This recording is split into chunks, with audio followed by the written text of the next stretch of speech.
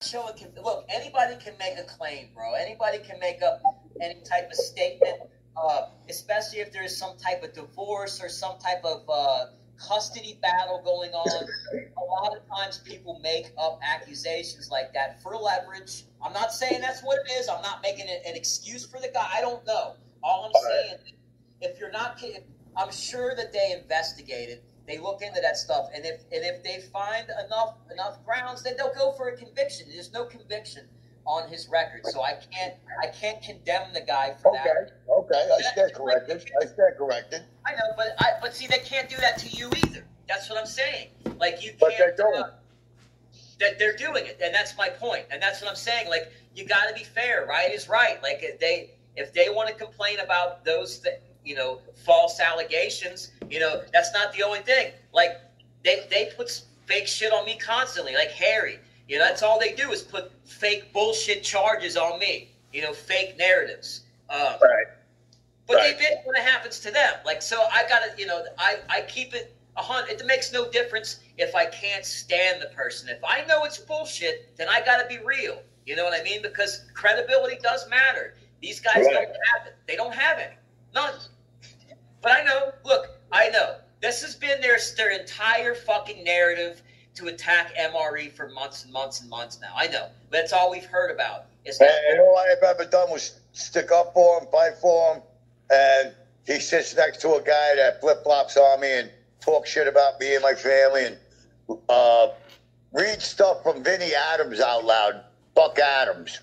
Reads this bullshit letters that Vinny Adams, a delusional fucking piece of shit. That's what I was just talking about before you came up. Reciprocation. When you think that you are a friend to somebody, as I was talking about earlier, guys, like with Sophie, I was addressing JJ with this. I was trying to figure out, I was showing kindness and respect.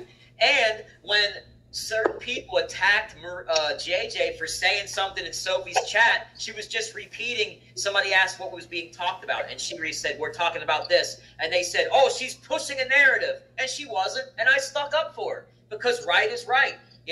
You did the same thing with MRE. When bullshit was being thrown the way of one of your so-called friends, you stuck up for him, as I stuck up for people too, and we don't get no reciprocation, and we never get it back. Never. And I know what you're feeling, bro. I know. I've been done that way many times. It just fucking happened to me. I got a so-called friend trying to say that I got sock accounts in your fucking chat. Of all people. Wouldn't you know? Wouldn't you fucking know? You got a wrench in my chat, and why would you need a sock account? How could you do a sock account and a wrench at the same time? It's impossible. It's impossible. It's just another lie, bro. It's another fucking lie. And that's my point too. I'm not a coward. I don't need sock accounts. You see me right here, right now. What do I need a sock account for? I got a channel with 6,000 subs on it. What the fuck do I need a sock account for? Sock accounts are for people who can't cut the mustard on YouTube. They're too ugly or simple-minded. Like Matty Marinaro tried to do a show on me with his fucking, lie after lie. I mean, this guy don't show his face. You don't have a real name. He just had a wrench with you. He just had a wrench a week ago. Yeah, well, I took his wrench and Zio's wrench because I felt something was going to happen. So I took the wrenches. I told them, no hard feelings. You guys are welcome here. They both turned on me, bashed me, went right to Angel Gotti, MRE.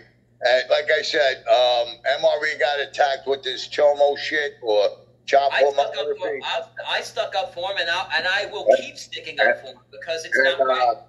And what happened, he ran over to Saggio's show and started pushing. Well, what happened was I got that Don Berlin guy talking some really nasty shit about me and my dog. And, it's slander, it's defamation of character. He went into graphic details where dogs don't like condoms. They like a hard, they like to skin. He went into some really gore, disgusting shit. Like that? Who talks like that? So what I did was I screen recorded it and I posted it, and then I did a show about it. And I told Don Berlin, my lawyers are looking at you. I'm going to sue the shit out of you for as much as I can get. just like FBS tried to sue Cesar, I'm going to sue you. Well, Don Belen and Satchel have an open line together. So Satchel comes out the next day with Tony Pizza Likes Dogs and starts fucking smashing me about dogs, right? Playing the tape over and over and over again. And then he puts my brother on and says, I hope your brother don't talk about you diddling him. Okay, so regardless of now I'm going to just interject for a second. So now, wait. MRE jumped right over there and, didn't correct them at all. But that's what I'm saying is that it doesn't make a difference. I want people, this is what I want people to look at right now. Subtract Tony Pizza from the equation. We're looking at the behaviors of specific people. Look at Tony's behavior, you look at my behavior, and you have to look at stand-up guys' behavior too, guys. Because let's just say, SoFlo, we've seen what he's done to my family. Is it okay for me then to do it to him, to do something as equally disgusting or worse? No. It makes people will look at Johnny Mac's behavior as disgusting and filthy.